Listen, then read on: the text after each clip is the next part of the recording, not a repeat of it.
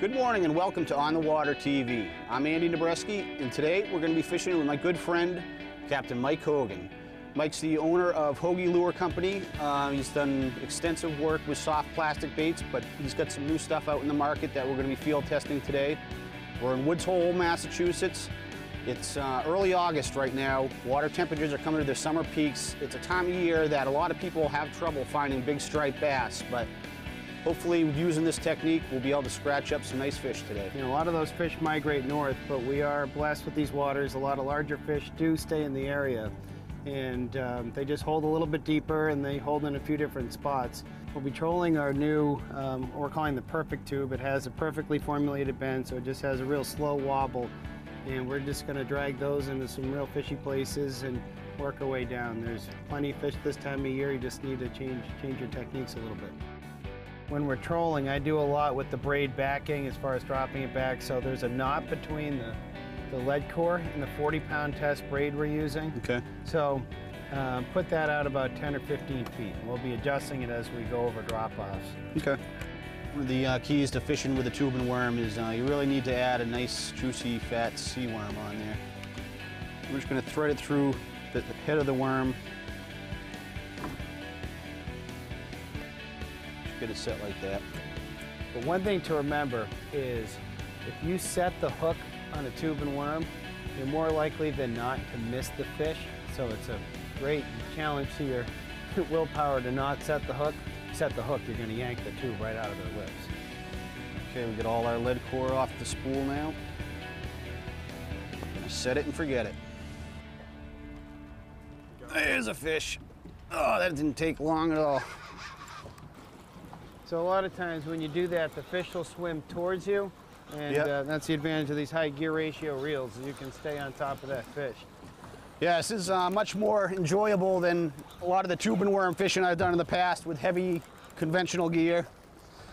It's a real nice setup. Get a graphite rod and really feel the fish. It's not cumbersome at all.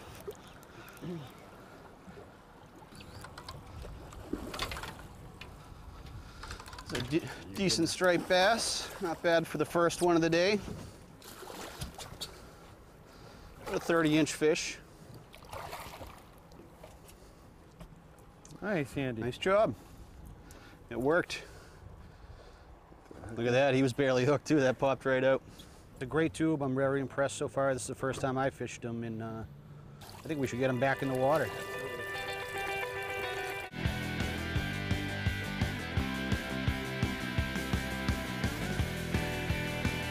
So I think tube and worm gets a bad rap. And a lot of folks, you know, they say, well, I don't tube and worm, it's brain dead fishing. But I really beg to differ. There's so much to it. You know, to really do it properly, you're in and out of gear, you're making turns, you're dropping on fish. You have to understand tides, boat positioning, and you know, I think it's a highly underrated technique. I think a lot of it too is the tackle we're using today is a lot lighter than a lot of the traditional wireline trolling that you see people do with big, heavy, cumbersome rods that have very little feel to them. This is definitely a lot more proactive. You know, we're holding the rods, we're not just spiking them as much as we can, and you know, you're feeling the hits, and you can kind of get a good feel for when you're in the zone.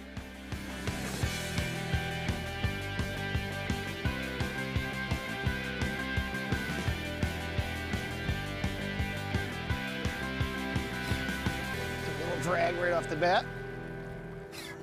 Yeah, that's a real good fish. This could be a bluefish. I'm feeling some head shakes.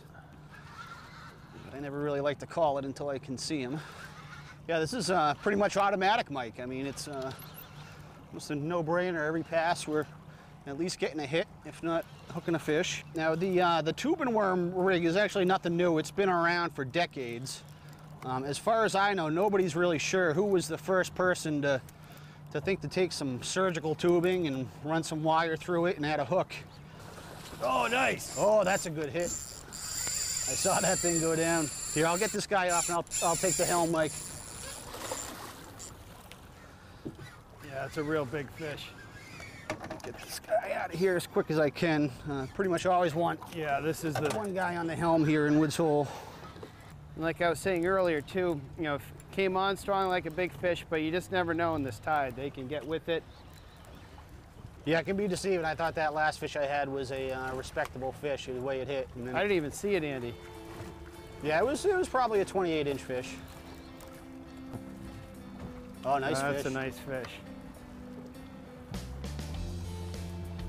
Thank goodness for that laser hook there. It's in a real tough spot.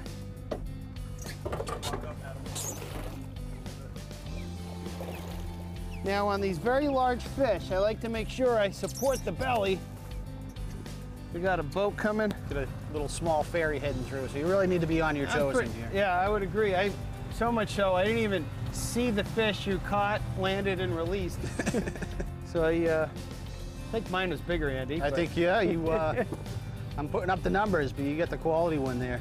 You know, you got to treat each bite like it's a big striper, even if it feels like a scup, because it looked very much like a porgy or a scup tapping on the worm. But then that rod doubled over, and you know, we were in business. That's easily a 20-plus pound fish. Yep, that's respectable. Nothing wrong with that whatsoever. And especially in August, you know, people think of August, the fishing slows down. Big bass are tough to find, but they're still here. They're just a little more selective, I think, and you just got to do everything right to tip the odds in your favor. And so far, we've done that.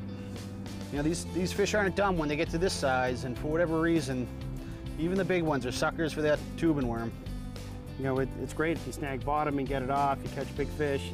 There's really nothing you can do in common practice to mess up this bend. Yeah, and they're great lures too, very durable. I mean, you can catch a lot of fish on a tube before you got to do anything to it. And those are definitely well built, and they appear to definitely be working for us today.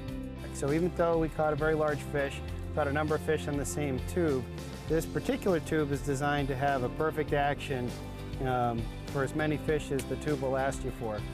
You'll see when I put it in the water, it restores right back to its perfect bend.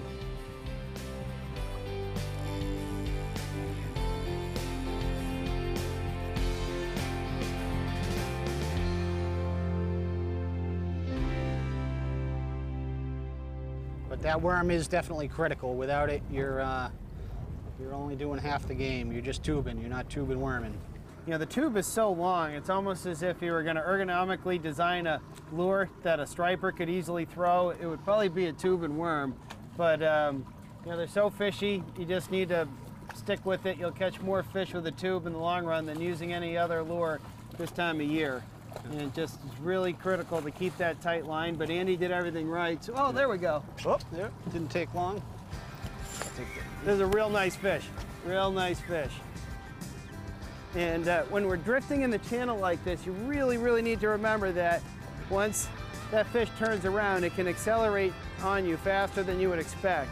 It's still there. You need to treat each fish like it's a big one, because you don't always know what you got your hands on. And yeah, it can be a little deceptive when you have this much current and moving water. It's sometimes the big ones feel little and the little ones feel big. But I think that's a nice fish you got there. Yeah. He hit hard. We've certainly seen a number of boats come and go. They're all mostly fishing on the top water, casting towards the birds, but oh, he's barely hooked. I haven't seen anybody else. Grab by the lip. He's got it by the whisker. It's a tough fish to beat. Andy, I'll take that fish any day of the week. Middle of the week, middle of the day. Yeah. August, middle August.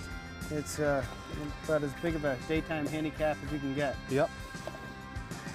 This fish, we'll get this guy back in the water, give him a little revival. He should be in good shape.